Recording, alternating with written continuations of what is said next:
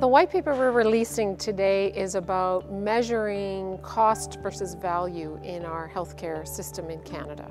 Are we really delivering the value for the money we're spending in healthcare?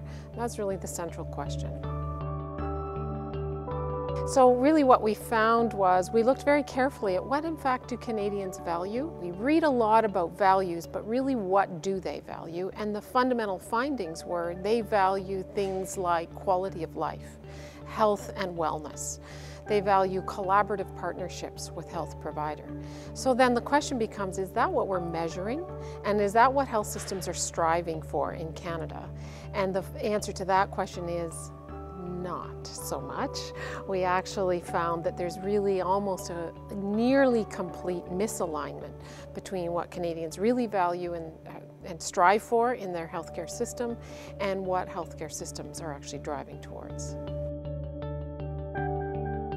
So if Canadians value health, wellness, quality of life, collaborative partnerships with health providers, then we need to really shift and make a transformative change in our health system from one where health systems worry a lot about what services are we providing, how much do they cost, and all our operational features of health systems. We've got to transform and move that shift towards, are we delivering on the value proposition that we strive for that fits with Canadian values? So our first recommendation is to make that transformative shift towards focusing the health systems, not on managing the system, but on delivering value to Canadians and strengthening health and wellness among Canadians as an outcome of our health system.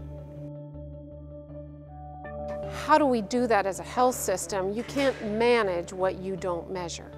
So the third piece is, if we align our health system with Canadian values, then how do we measure if we're actually achieving our goal?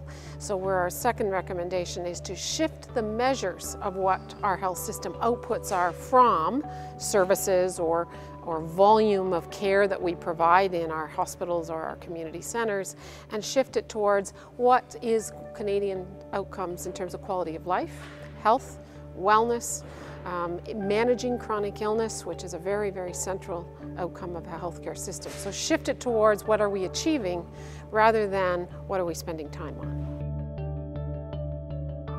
So if I'm a patient, and and many Canadian women like me are actually managing the health of their family, their children, and aging parents.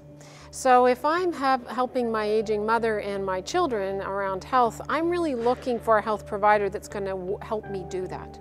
Make information accessible, make sure I've got all the right information to make good decisions, and collaborate with me on what's the best fit for strengthening health and wellness as a family member and as a patient myself.